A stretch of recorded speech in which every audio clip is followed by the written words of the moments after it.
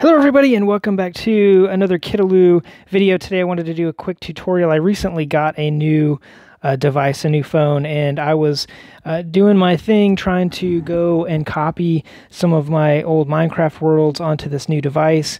So those of you that are familiar with how to do that, it's pretty simple. You go to this games folder, go here, and then the Minecraft Worlds folder right here is where those are housed.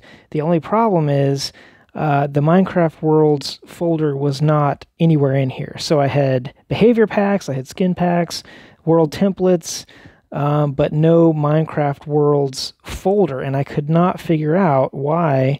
I had installed the game fresh, I had set up a new world or two, and there was no Minecraft Worlds folder in here. So I took a quick look in the actual Minecraft app, went into the settings and into profile and scrolled down a little bit, about halfway, and I noticed the file storage location was actually set up to be application. So the new worlds that I had just created were saving to the application, not to the external folder. So I quickly switched this to external.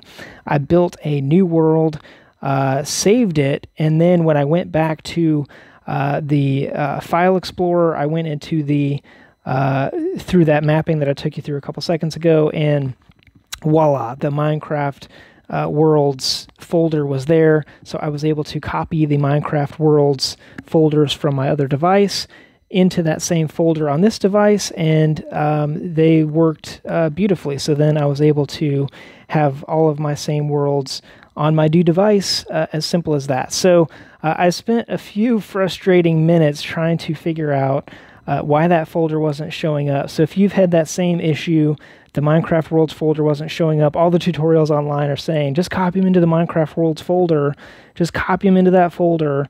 But if the folder's not there, then that can be a little frustrating. So anyway, it was just a simple setting in the game.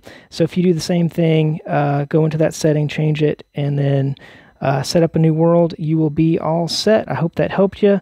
Leave a like if you liked. If you still have questions about how to move or save a game, leave that in the comments and we will get back to you and hopefully help you through it. But otherwise, I hope you enjoyed this, and we will see you on the next video. Bye, guys.